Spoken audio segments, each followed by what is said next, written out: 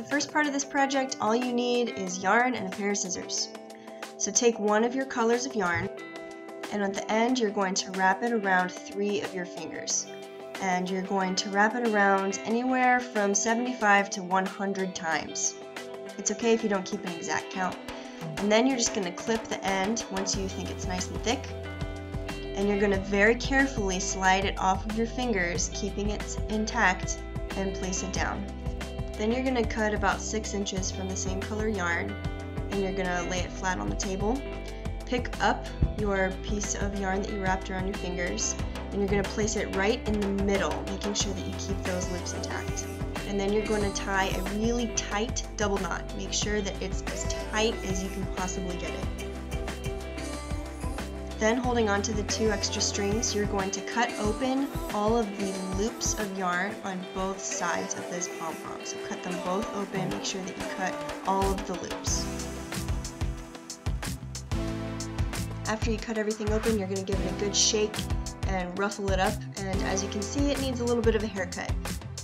So grab your scissors and you're just going to trim off any excess stuff that pokes out so that it's a nice, smooth, spherical puff.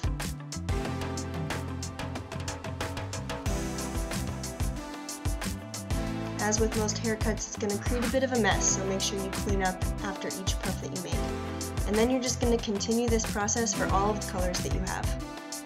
I did 2 pom-poms per color, but you can do as many as you want.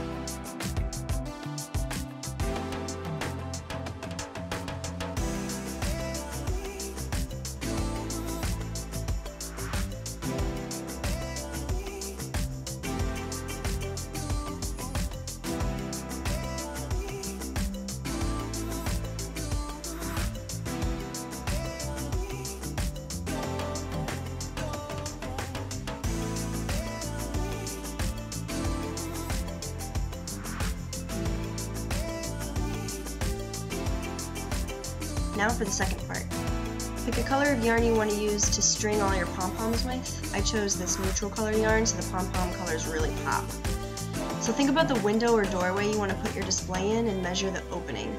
My window was 5 feet long, so I cut a 15-foot piece of yarn. What I ended up doing later was cutting 3 separate strings at 5 feet.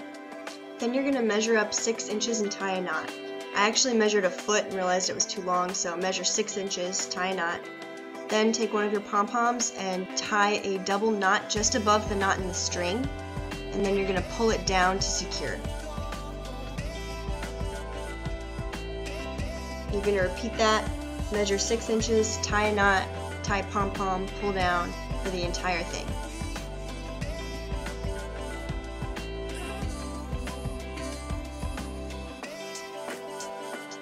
For install, you can either use push pins or tape, whichever you have and whichever you'd prefer to use. At the top of each of your strings, tie a loop knot. So double the string, wrap around your fingers, loop through and pull.